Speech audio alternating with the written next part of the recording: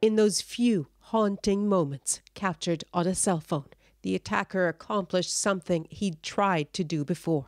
2 bullets to the head to kill a cop before he was shot himself.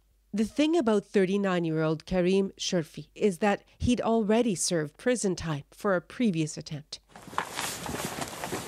Even more astonishing was that earlier this year he was in the police's hands for threats against the police, but he was let go.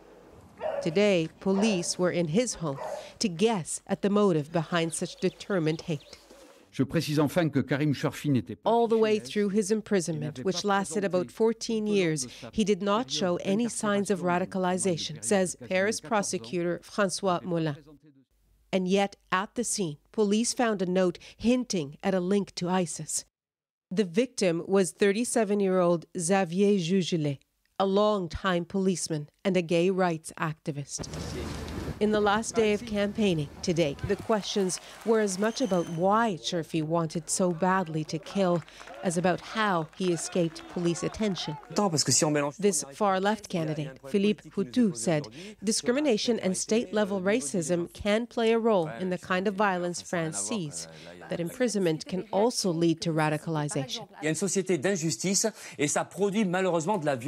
There is a society of inequality, of injustice, and that produces violence, he says.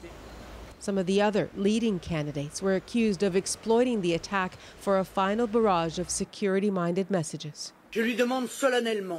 I will ask for the restoration of our borders, says Marine Le Pen, leader of the far-right Front National party. She promised to revoke the citizenship of dual nationals who are extremists. Un danger grave et imminent. A final pre-election poll suggested only her party slightly gained support since the attack. The first round of France's election is Sunday, but it proceeds under tight security and a cloud of unease. Nala Ayed, CBC News, Paris.